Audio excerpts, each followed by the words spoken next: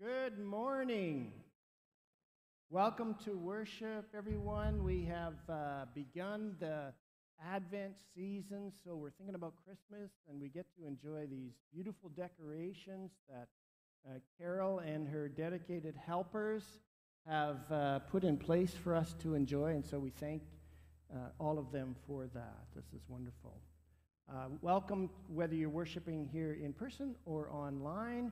And so today we're thinking about hope and how we can have hope. There's an order of service for today's worship service on our church app. If you would like to download our app onto your device, please go to wglc.org/church app. And to help us in our Advent reflections, I invite you to turn your attention to our screen.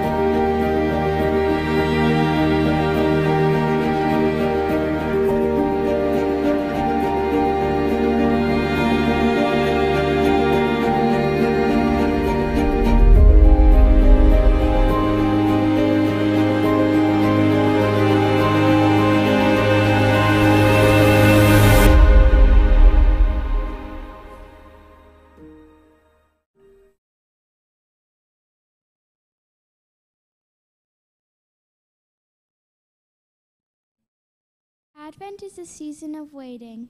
We wait to celebrate Jesus' birth when he came into this world and became one of us in order to save us. And we wait to celebrate the day when Jesus will come again to make us and all things right. During the first week of Advent, we focus on waiting for hope. Listen to these words of hope from Isaiah chapter 40, verse 28 to 31. Do you not know? Have you not heard? The Lord is the everlasting God, the creator of the ends of the earth. He will not grow weary. He will not tire, and his understanding no one can fathom. He gives strength to the weary and increases the power of the weak. Even youths grow tired and weary, and young men stumble and fall. But those who hope in the Lord will renew their strength. They will soar on wings like eagles. They will run and not grow weary.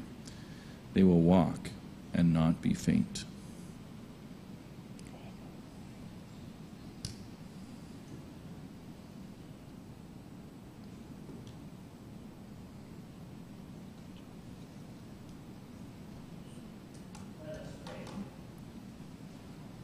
Let us pray. Dear Jesus, you are the hope in our messy world.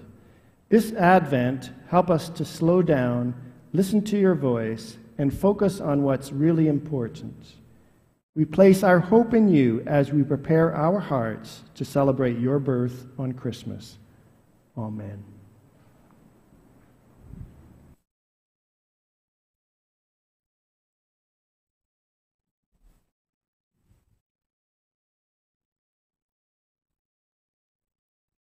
Let's stand and sing.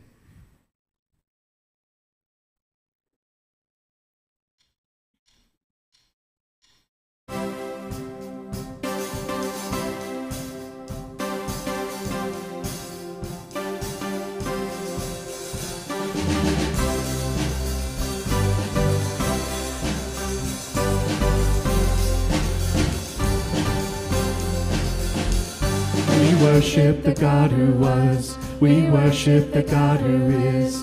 We worship the God who evermore will be. He opened the prison doors. He parted the raging sea. My God, He holds the victory. There's joy in the house of the Lord. There's joy in the house of the Lord today. And we won't be quiet. We shout out your praise. There's joy in the house of the Lord. Our God is surely in this place, and we won't be quiet. We shout out your praise. Oh, oh, oh. We shout out your praise. We sing to the God who heals. We sing to the God who saves. We sing to the God who always makes a way. 'Cause He hung up on that cross, then He rose up from that grave. My God, still rolling stones away. There's joy in the house of the Lord. There's joy in the house of the Lord today. And we won't be quiet. We shout out your praise. There's joy in the house of the Lord. Our God is surely in this place, and we won't be quiet. We shout out your praise. We were the beggars, now we're royalty. We were the prisoners, now we're running free. We are forgiven, accepted, redeemed by His grace. Let the house of the Lord sing praise. 'Cause we were the beggars, now we're royalty. We were the prisoners, now we're running free. We are forgiven, accepted, redeemed by His grace. Let the house of the Lord sing praise. There's joy in the house of the Lord. There's joy in the house of the Lord today. And we won't be quiet. We shout out your praise. There's joy in the house of the Lord. Our God is surely in this place. And we won't be quiet. We shout out your praise. There's joy in the house of the Lord. There's joy in the house of the Lord today. And we won't be quiet. We shout out your praise. There's joy in the house of the Lord. Our God is surely in this place. And we won't be quiet. We shout out your praise. We shout out your praise. There is joy in this house. There is joy in this house today. We shout out your praise. We shout out your praise.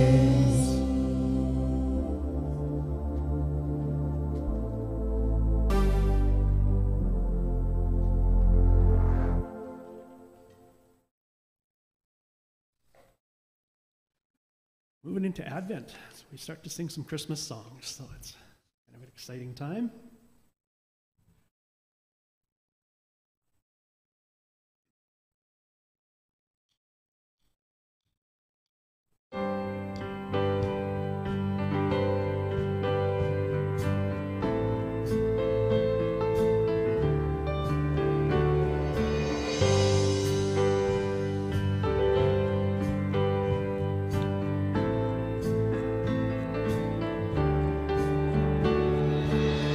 Unto us a child is born, unto us a son is given. Wonderful Counselor, the mighty God, Prince of Peace. Glory Gloria, Gloria, glory in the highest. Gloria, Gloria, glory in the highest, Jesus. Glory in the highest, Jesus. Gloria.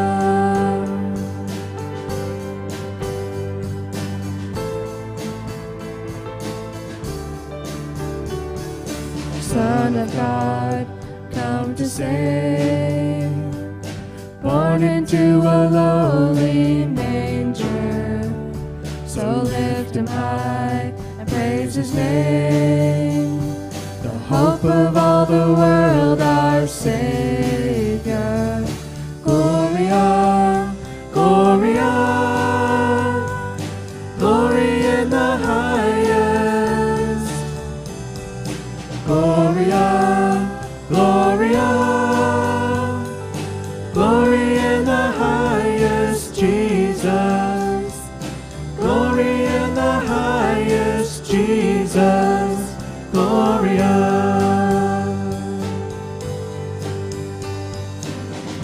Holy night, oh holy night, Son of God, love's pure light, glory stream from heaven far, heaven's host sing hallelujah.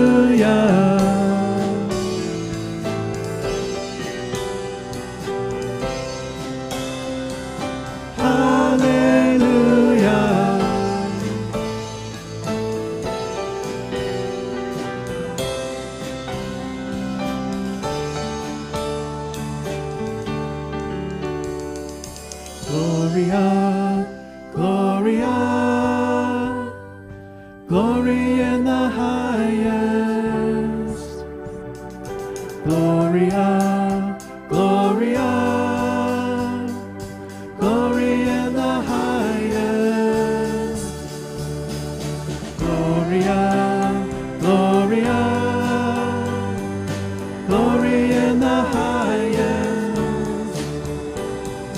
Gloria, Gloria,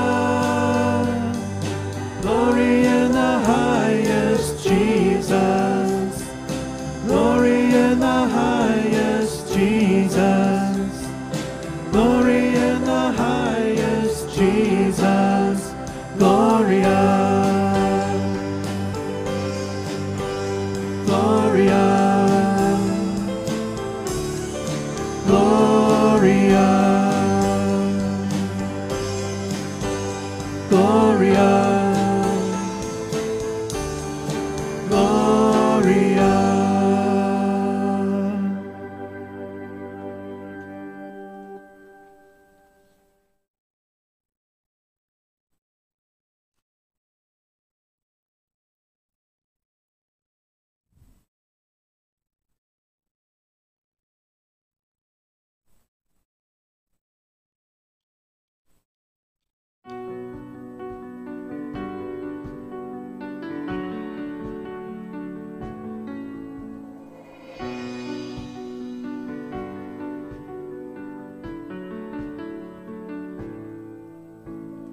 In the bleak midwinter, all creation groans for a world in darkness, frozen like a stone. Light is breaking in a stable for a throne, and he shall reign forevermore, forevermore, and he shall reign forevermore, forevermore. Unto us a child is born, the King of kings and Lord of lords, and he shall reign forevermore, forevermore.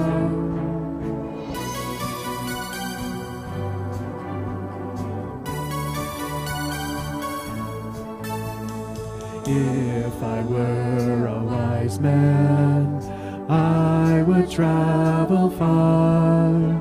And if I were a shepherd, I would do my part. But poor as I am, I will give to him my heart, and he shall reign forevermore, forevermore.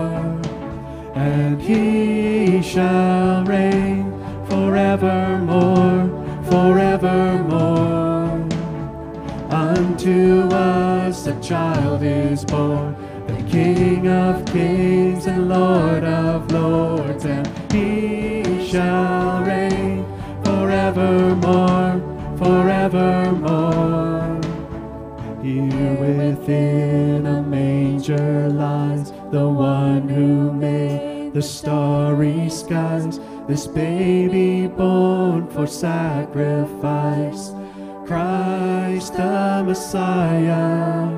Into our hopes, into our fears, the Savior of the world appears, the promise of eternal years, Christ the Messiah. And he shall reign forevermore, forevermore. And he shall reign forevermore, forevermore. And he shall reign forevermore, forevermore. And he shall reign forevermore, forevermore. Unto us a child is born, King of kings and Lord of lords, and he shall reign forevermore, forevermore.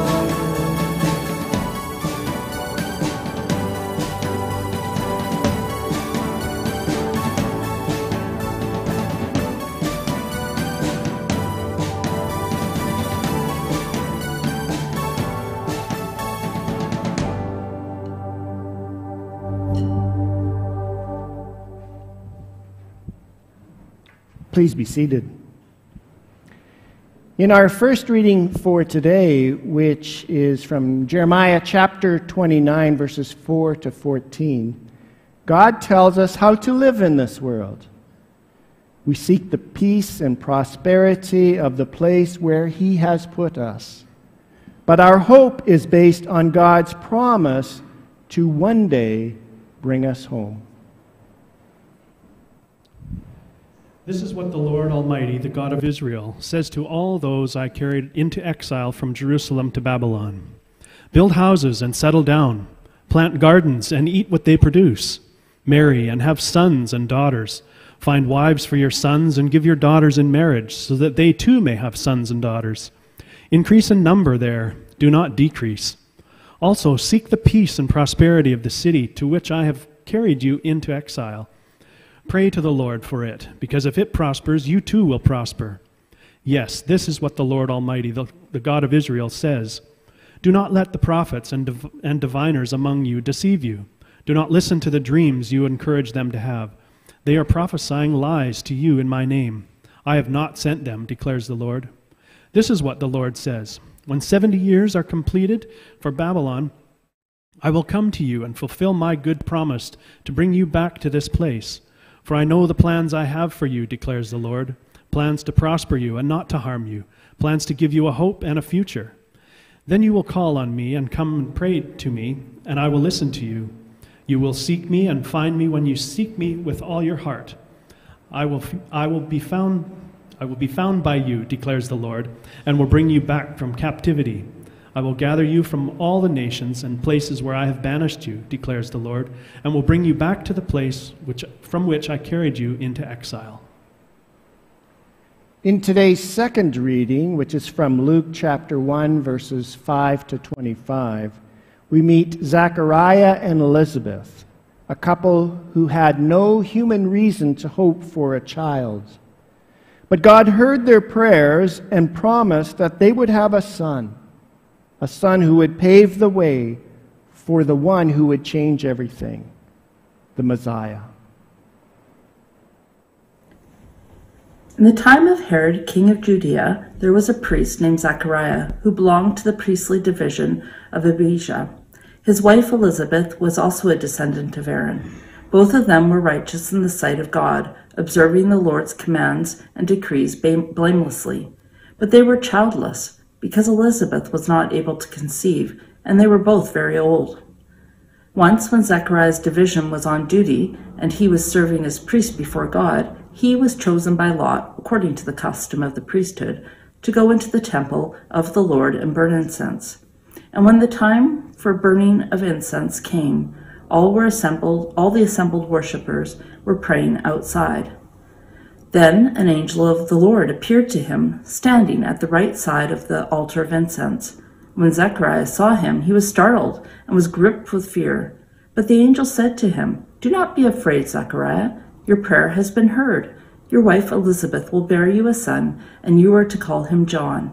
He will be a joy and delight to you, and many will rejoice because of his birth. For he will be great in the sight of the Lord. He is never to take wine or fermented drink, and he will be filled with the Holy Spirit even before he is born. He will bring back many of the people of Israel to the Lord their God, and he will go on before the Lord in the spirit of the power of Elijah, to turn the hearts of the parents to their children and the disobedient to the wisdom of the righteous, to make ready a people prepared for the Lord." Zechariah asked the angel, "How can I be sure of this? I am an old man, and my wife is well along in years." The angel said to him, "I am Gabriel. I stand in the presence of God, and I have been sent to speak to you and to tell you this good news. And now you will be silent and not able to speak until the day this happens, because you did not believe my words, which will come true at their appointed time." Meanwhile, the people were waiting for Zechariah and wondering why he stayed so long in the temple. When he came out, he could not speak to them. They realized he had seen a vision in the temple, for he kept making signs to them, but remained unable to speak. When his time of service was completed, he returned home.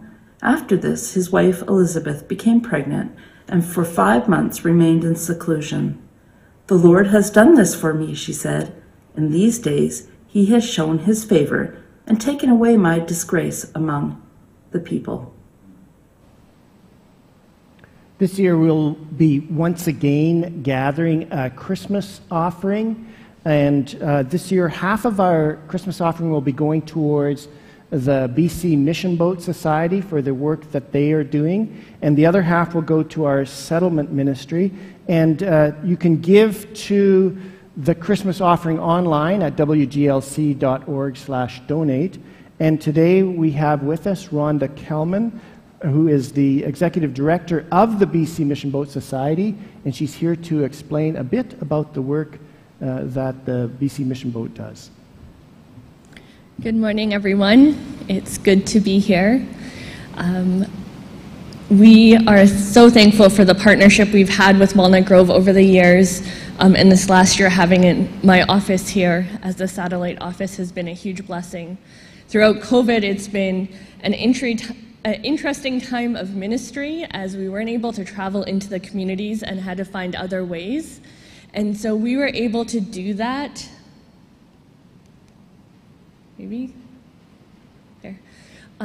through creating kits and sending them into the communities. And so during the last 2 summers, we've sent kits, and last Christmas we did, and Easter, and we started a virtual Sunday school, and it was really awesome. Last fall, the communities asked us to send one for every single household in all the communities we serve.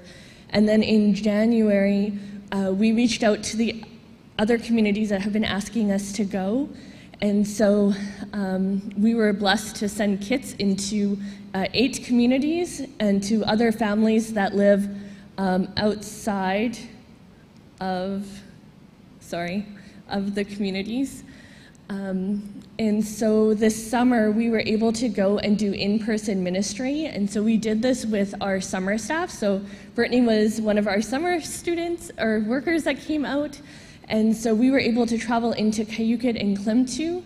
We were able to hand out our summer kits and see the joy on the faces, and parents stopping by and thanking us for sending kits at a time when we couldn't travel, so they could still share God's love with their kids and in their homes.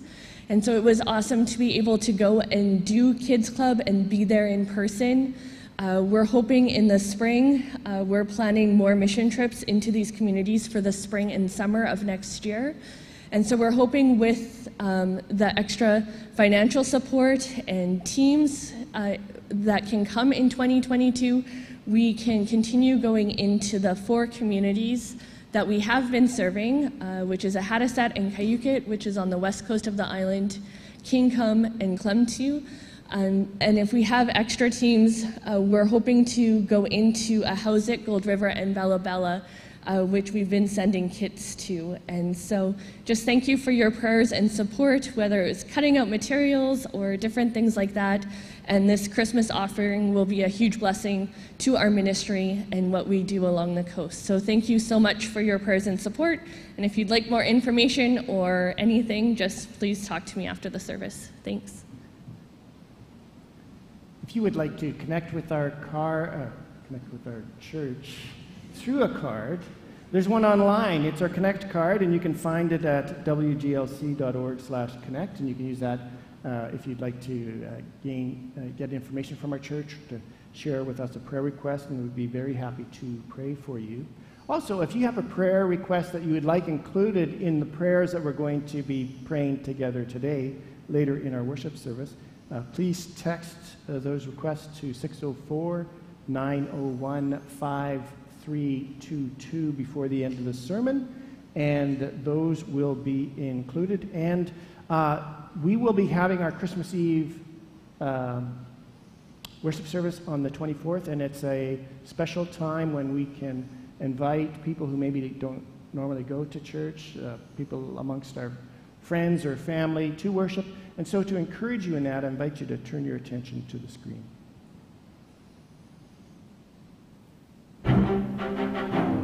And those are the headlines this evening. What a depressing society we live in, Jana. And speaking of depressing, let's shoot it over to Shane Bolt for this week's Christmas forecast. Thanks, Jana. It does seem like there's a high pressure system coming our way, as we see right here on the map. Speaking of high pressure, Mitch, I never got a response to see if you're going to be joining me for church this Christmas. What is happening? Looks like Shane just invited Rick to church.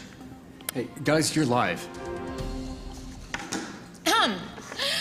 So, Christmas forecast looks like... How about it, Shane? Is there any snow in the forecast? The weather calls for a silent night, but a holy night. There is a heavenly peace coming in from the north. It just begs the question, Mitch. You want to come to church with me? Back to you. I will have to speak to my wife when we're not on live TV. Should we go to commercial? All right, but you better make up your mind because church service fills up quick. What do you say? Come on, come to church with me. Back to you. Merry Christmas, everybody. Breaking news. Seems like Mitch just left baby Jesus out in the cold.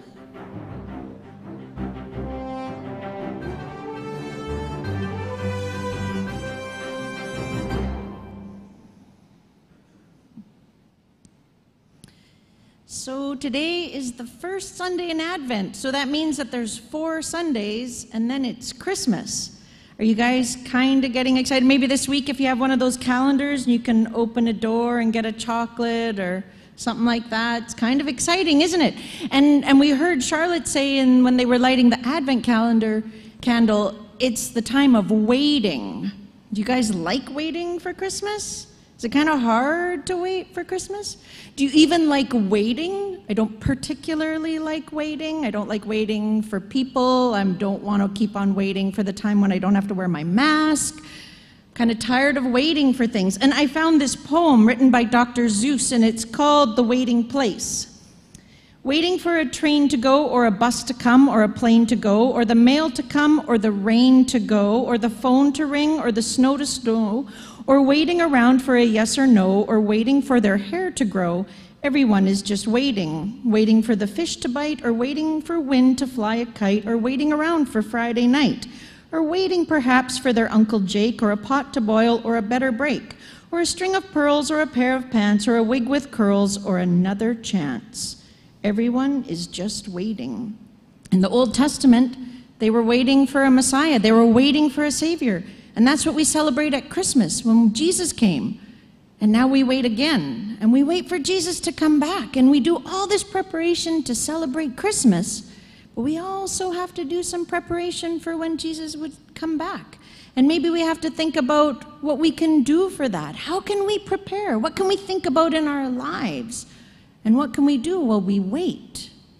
I know one thing, and that's the theme of today is hope.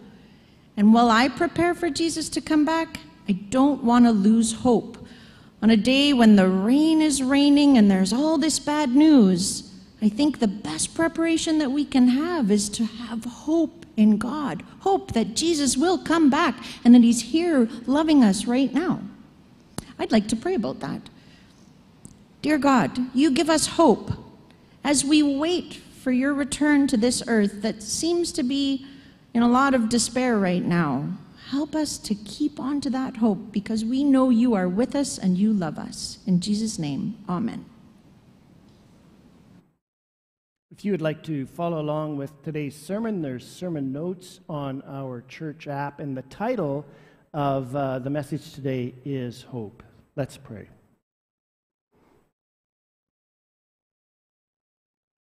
Gracious and loving Lord,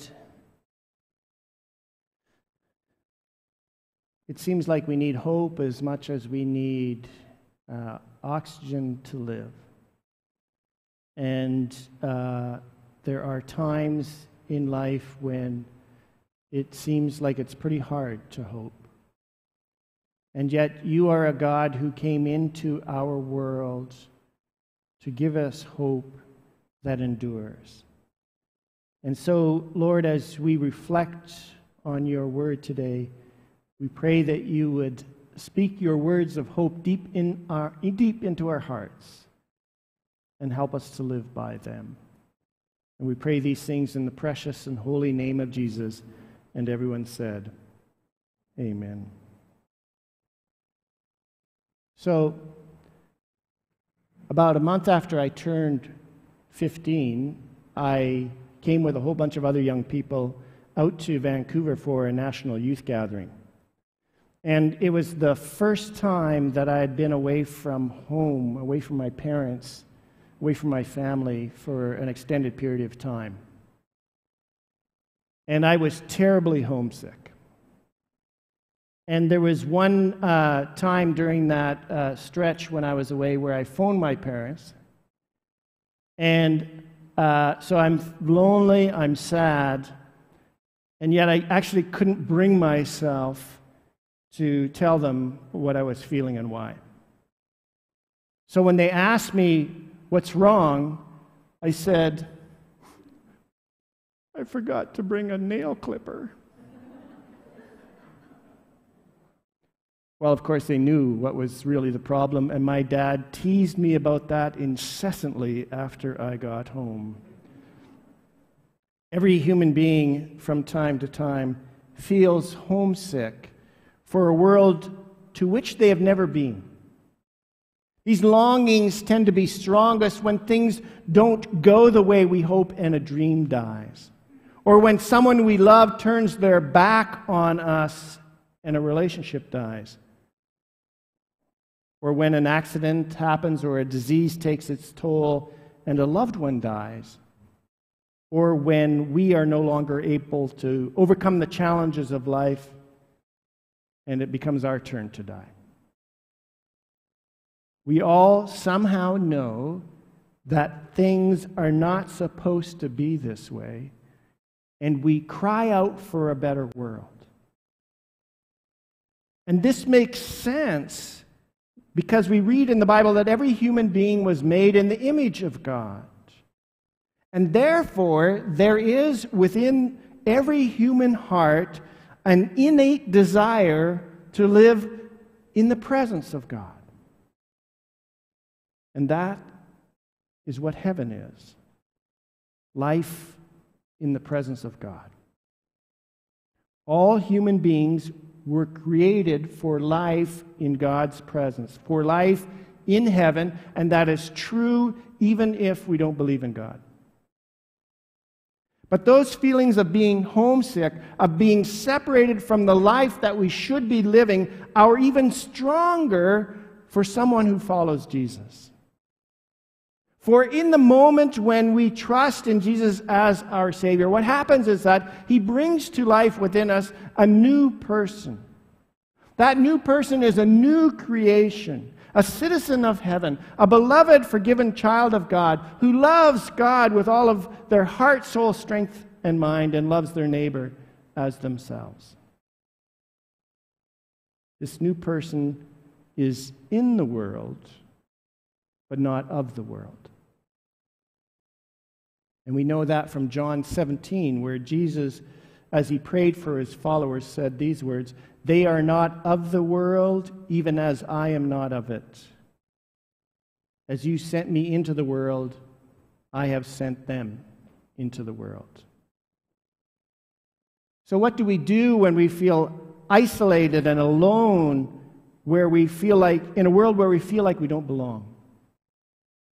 Two common approaches that we human beings often use is to either compromise our beliefs so that we do fit in with those around us, or we self-medicate the loneliness away with our drug of choice, which could be retail therapy, food, clothing, alcohol, drugs, gambling, or other harmful substances or behaviors. But what is uncommon is the approach that God gives us, which is to wait. And in Psalm 27 we read, "Wait for the Lord, be strong and take heart, and wait for the Lord." Now it's fitting that we are thinking about waiting in this time of year because this is Advent, the season of the church year that we are now in. It's a season of waiting. We wait for the day when we can celebrate the birth of our Savior who came, and we wait for Him to come again to bring us the heavenly life that we all long for. And so the question that I have for you today is this: how do we have hope as we wait? And to help us as we think about these things and wait, we are starting a new series today called The Promise of Advent, and our theme for today is hope, and the passage that we're going to be looking at is Jeremiah 29, verses 4 to 14. So if you have a Bible or a Bible app, I invite you to turn there now. And as you do that, let me share with you some background information that will help you to better understand what is going on in our passage for today. This passage is from the book of Jeremiah, and Jeremiah was a prophet in Judah during a very tumultuous time. In April of 597 BC, the Babylonian king Nebuchadnezzar laid siege to the capital city of Jerusalem, or capital city of Judah, which was Jerusalem, and he defeated it, and he took into exile the king of Judah, most of his family, all of his leading officials, his army, and the country's craftsmen and artisans. But that Babylonian king Nebuchadnezzar left behind the king of Judah, who's Jehoiachin, left his uncle behind, Zedekiah, as a puppet king. However, the only people that puppet king had to rule over were the poor of the land. Now, God's people were divided. The best and brightest were separated from their homes, their land, and many of their people. Those left behind were separated from their leaders, the economic engine of their land, and from many of their people as well. Nobody's life was left untouched by the devastation the Babylonians caused. And the question that God's people began to ask, which is the same question people have been asking since the beginning of time, is how do we have hope? And the way that some of the prophets in Babylon answered that question was to do what we human beings often do, and that is they came up with a human solution. Prophets, you see, speak God's word to God's people, which is kind of what a pastor does in our current context. And the human solution of these prophets in Babylon was to speak for God and make promises that God did not make in order to give God's people hope. But a hope that's based on a false promise is a false hope. And trusting in a false hope will shatter the person who believes it when that false hope fails, as it inevitably will. So this is why Jeremiah's work as a prophet was so important. He had to counteract the lies of the false prophets, and even though those lies were what the people of that time wanted to hear. And he also had to declare to the people the truth of what God was saying. You see, the people of Judah were defeated by Babylon and separated from their God-given home as punishment from God for turning away from Him to worship other gods. And what the people needed in this situation was repentance, a change of heart and mind, where they turned away from their old sinful ways and turned back to God. And the problem, the really big problem, with the false hope that the false prophets were giving to God's people is that it stopped the process of repentance, and it cut off the people from what they really needed from God, which was to be realigned and recentered in Him. So Jeremiah wrote a letter to the exiles in Babylon, and in that letter he said 3 things. First, he said, settle and seek peace. The lying prophets were saying that God was going to bring the exiles back from Babylon in a couple years. But God told the people through Jeremiah, build houses and settle down. Plant gardens and eat what they produce. Marry and have sons and daughters. Find wives for your sons and give your daughters in marriage, so that they too may have sons and daughters. Increase in number there. Do not decrease. God knew that it was going to take time to undo the corrosive effects of centuries of idolatry in the hearts of God's people. He knew that it was going to take decades, not months, to do this. God's people in Babylon were going to have to stay there for 70 years, God told them. And God also knew that things were going to get worse before they got better, because within that 70 years, the Babylonian army would go back to Jerusalem and totally destroy the city and the temple there in 586 BC. God's people needed to learn repentance and God dependence. And it takes time for those things to happen. So God told the people to settle down and live fruitful lives while they waited.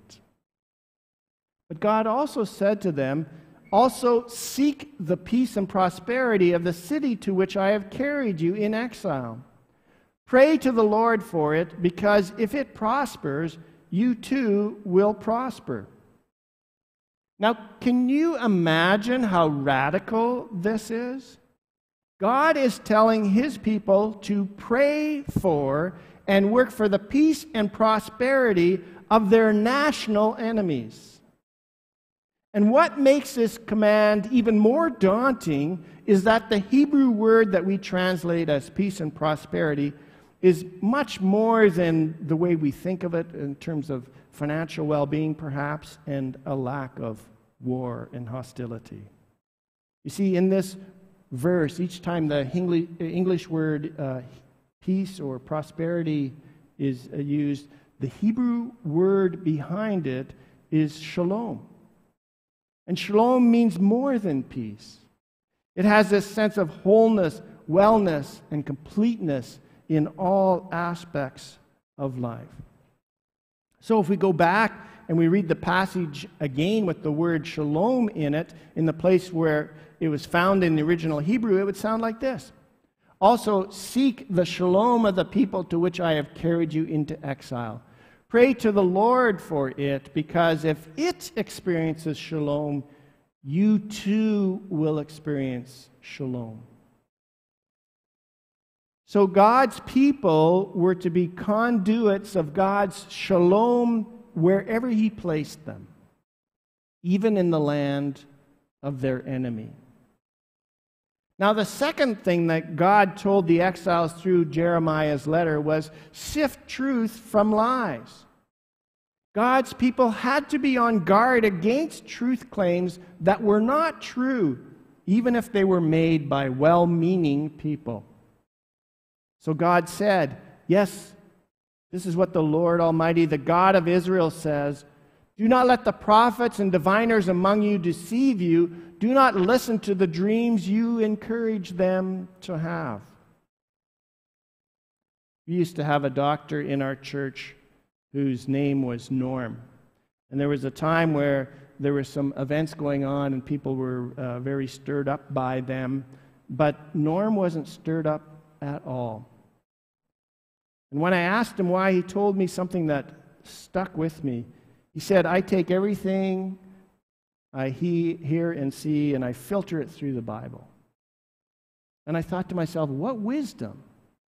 You see, a practice like that helps us to hear things and then sort out the lies from the truth, and then take in what is true and cast aside what is not true.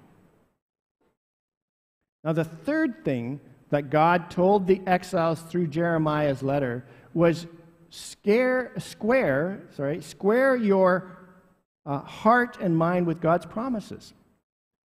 He told the exiles, this is what the Lord says. When 70 years are completed for Babylon, I will come to you and fulfill my good promise to bring you back to this place. For I know the plans I have for you, declares the Lord, plans to prosper you and not to harm you, plans to give you hope and a future. God's first promise in this passage is to bring His people home. And God will do that according to a time that He, not humans, knew was the right one. God's second promise in this passage is that He has plans to shalom them, to give them hope and a future. And again, the word behind prosper in this passage is shalom.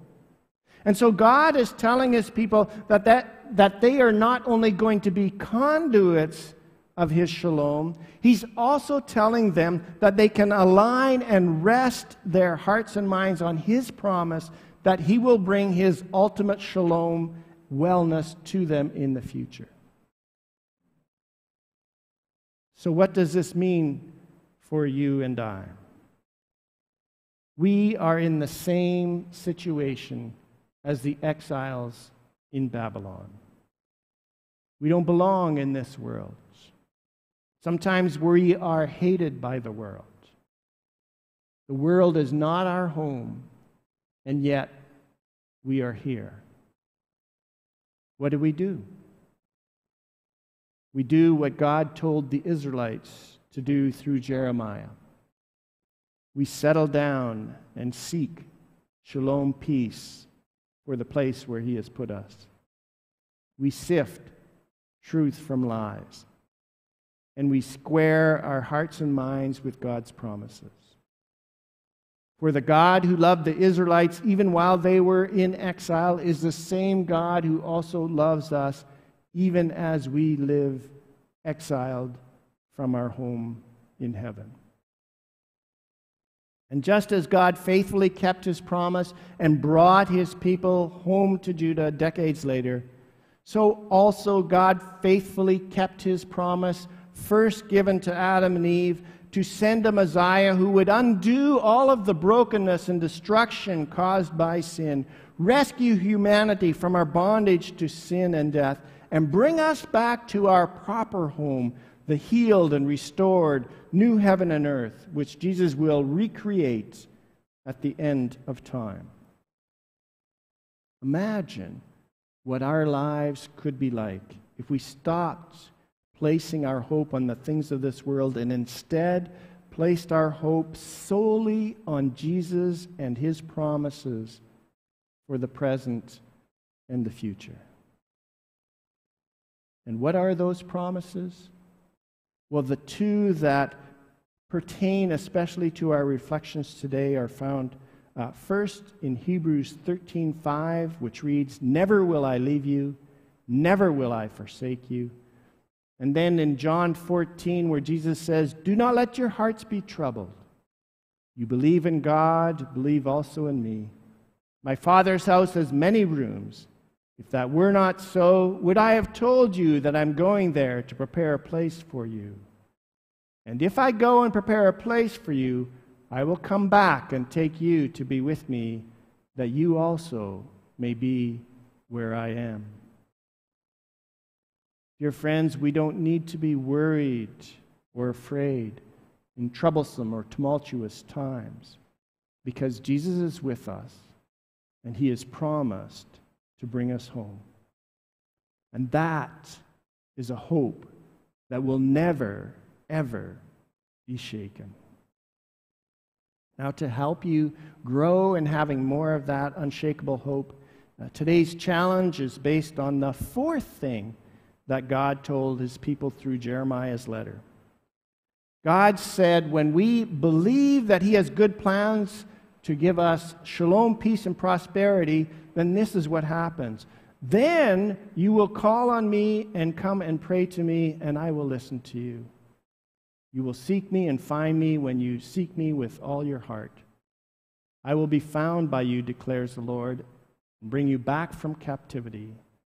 I will gather you from all the nations and places where I've banished you, declares the Lord, and I will bring you back to the place from which I carried you into exile. My friends, the challenge that I'm leaving with you today is to seek the Lord with all your heart. By going to the cross, dying for us, and rising again, Jesus has made it possible for us to live in the presence of God right now, even as we wait for the fullness of God's presence in the future. You are citizens of heaven, and Jesus will help you to trust that God has good plans for you, and he will help you to live a heaven-centered life. You and I need the shalom wellness that Jesus gives, but the people around us also need the shalom wellness that Jesus gives. And you or I might be the way that he chooses to give it to them. Amen. Let's pray. Dear Jesus, we thank you for your promise to always be with us and your promise to one day bring us home. Thank you for making all of this possible by coming into the world as a baby in a manger and going to the cross as a man to suffer and die for all of humanity and then rise from the dead to give us the sure and certain hope of resurrection life with you. And so we pray, Lord, that as we prepare during this Advent season, you would help us to keep our hearts and minds focused on you. Help us to seek you with all our heart. In your precious and holy and matchless name we ask this. And everyone said, Amen. So the busyness of this time of year makes it very easy for us to go off track in our lives. So let's recenter ourselves in God's love by admitting to him our need for forgiveness. I invite you to stand if you're able, and let's say these words together. God of tenderness and love, breathe your grace into our lives. Forgive our wandering ways and guide us along your paths of peace.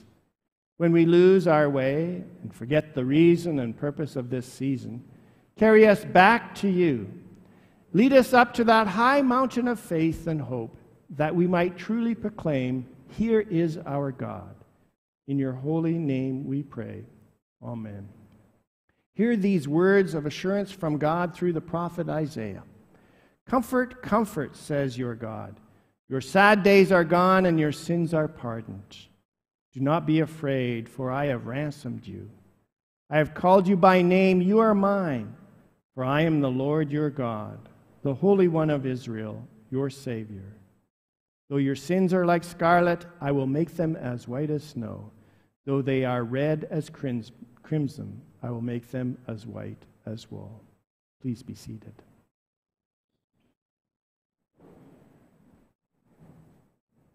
I'm standing outside of our church building just to remind you that though the work that we do inside the building is very important, it's work that prepares us to do work that is in some respects even more important outside the church.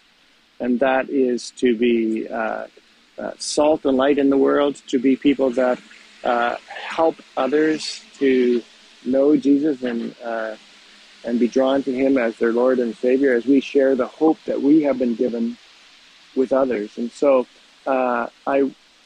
we've got big things in mind for our church as we try to reach the people of Walnut Grove, Willoughby, Langley, Abbotsford, Surrey, and beyond. In 2022, we want to begin planning a new ministry that will help us to reach the people of our community. We don't even know what it is at this time, but we'll plan for it in 2022, and in 2023 we want to actually start doing it. And sometime in the next 8 years, before the year 2030, we want to host a conference where we will invite other Lutheran churches from the Lower Mainland to come and learn with us about how to make disciples who make disciples. Because we want to be a church that helps people of all generations to be passionate about, equipped for, and effective at transforming lives for the kingdom of God. And so to pull this off, it's going to take all of us working together. It's going to take all of our prayers. It's going to take all of our energy combined as God's Spirit works in and through us. But it'll also take some financial resources as well. So if you'd like to partner with us in this great and wonderful mission that God has given to us, you can do that by giving online at wglc.org/donate. Or if you want to set up an ongoing giving relationship with us, if you haven't done that already, you can email our church office at admin@wglc.org, and we can set that up for you. And if you're worshiping with us today in person and you brought your offering with us, you can leave it in the basket on the table as you exit our worship space after worship today. God's blessing. I invite you to stand if you are able for prayer.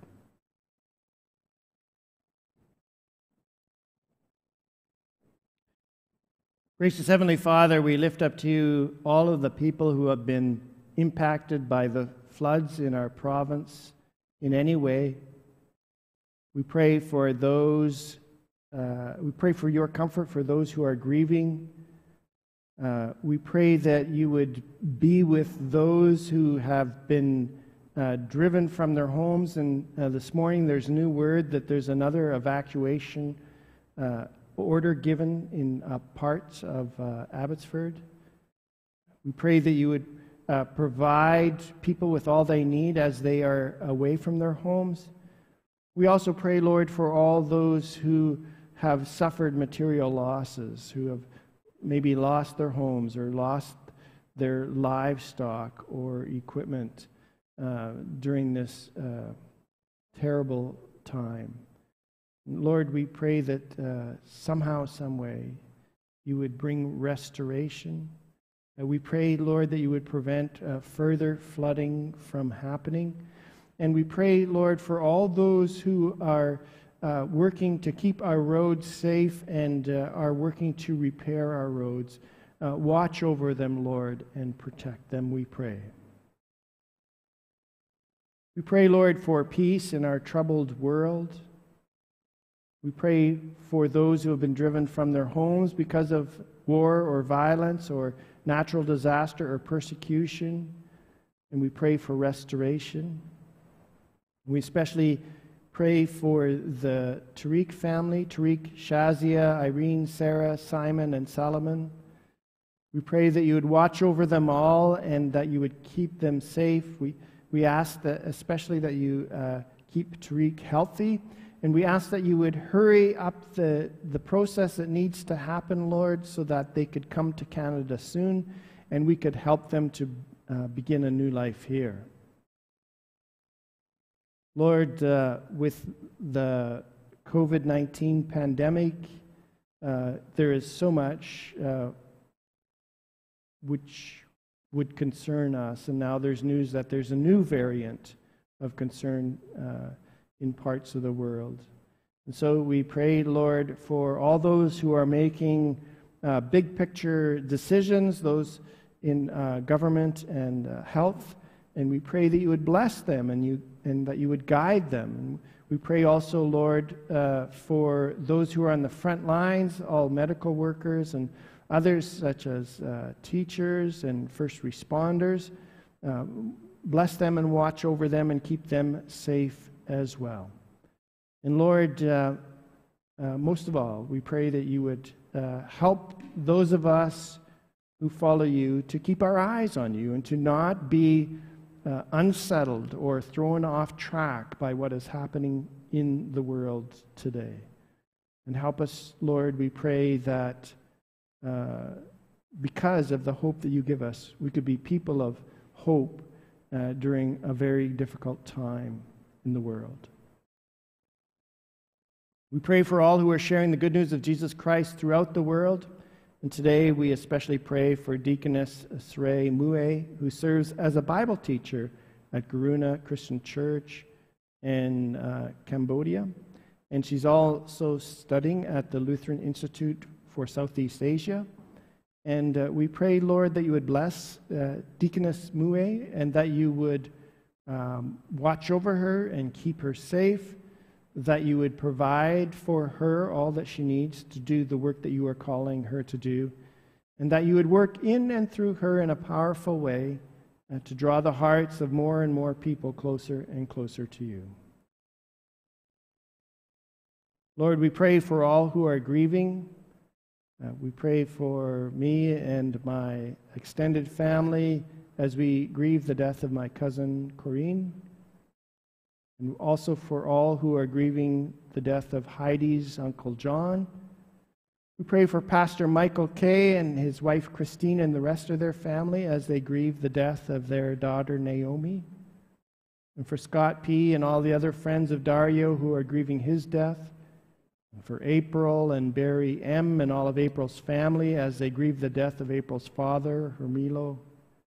And for Dawn and Deanna S. and family, and for Dawn's sister Mary Lynn and her family as they grieve the death of Mary Lynn's husband, Ted. We also pray, Lord, for others who we know are grieving, and we now name them before you in the silence of our hearts.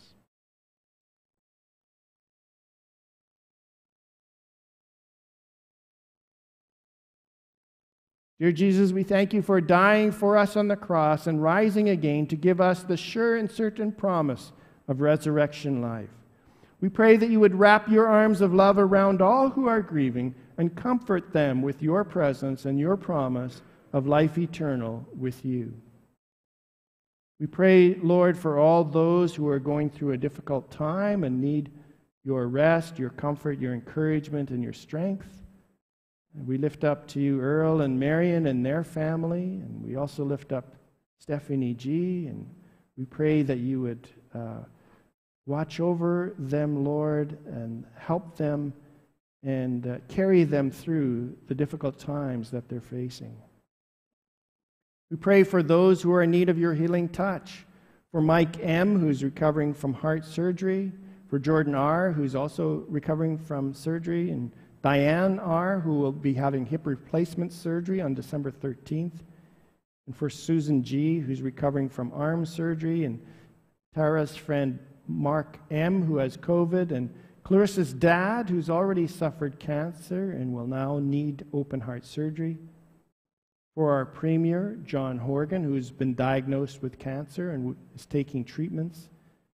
We pray for healing from harmful addictions for Jody C. And we pray for Maddie, who's in the middle of his third round of chemo and still dealing with low pressure hydrocephalus. And we pray that progress continues and the tumor keeps shrinking. We pray for Bryant G's dad, Lori, who will be receiving radiation treatment daily for 4 weeks. And we pray that the cancer does not spread. We pray for Bob J., who is convalescing after a stroke. And we pray for the health of Ryan V's father. And we thank you, Lord, that Ryan was able to visit him and that you brought him back safely. We pray for others who are in need of your healing touch, including Tanya, Glenn P., Shauna and Otto, Marlene B., Elizabeth P., Gail, Todd, Patty, Donna L., Julianne L., Pastor Carl, Lynn, Damaris K., and Ruth H., and for others who we know need your healing touch, we now name them before you in our hearts.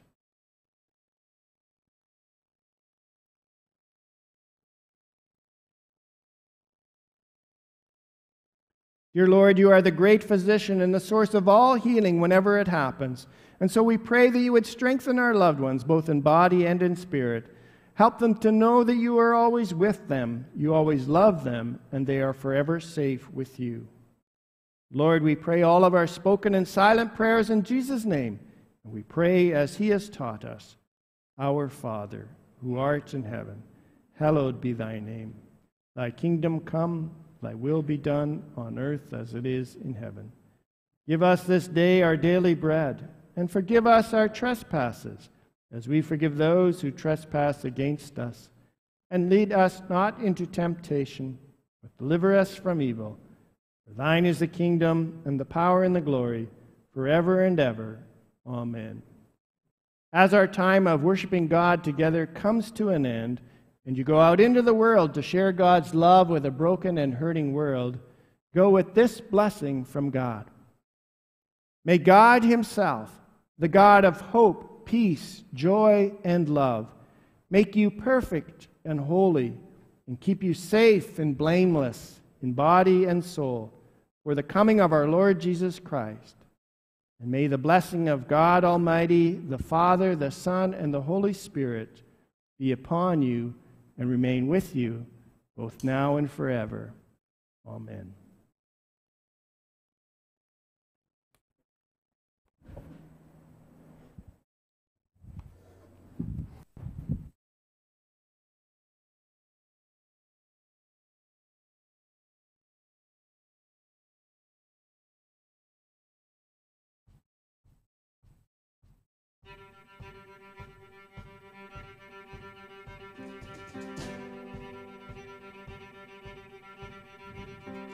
Come all you weary, come all you thirsty, come to the well that never runs dry. Drink of the water, come and thirst no more. Come all you sinners, come find his mercy, come to the table, he will satisfy. Taste of his goodness, find what you're looking for. For God so loved the world that he gave us his one and only Son to save us. Whoever believes in him will live forever.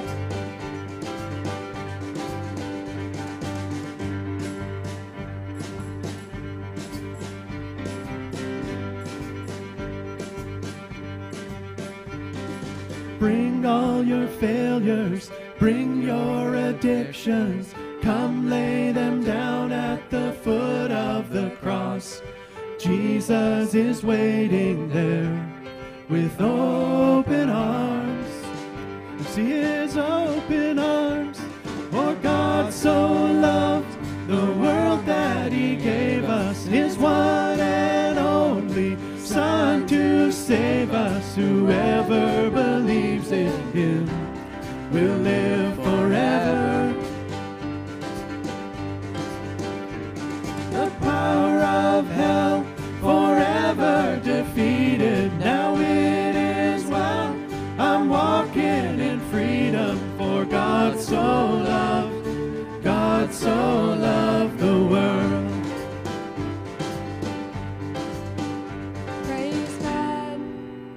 Praise God, from whom all blessings flow. Praise Him, for the wonders of his love. Praise God, from whom all blessings flow. Praise Him, for the wonders of his love. For God so loved the world that he gave us his one and only Son to save. For God so loved the world that he gave us his one and only Son to save us. Whoever believes in him will live forever. The power of hell forever defeated. Now it is well. I'm walking in freedom, for God so loved the world. Bring all your failures, bring your addictions, come lay them down at the foot of the cross. Jesus is waiting, God so loved the world. Amen. Thanks for worshiping with us. Come on back next week.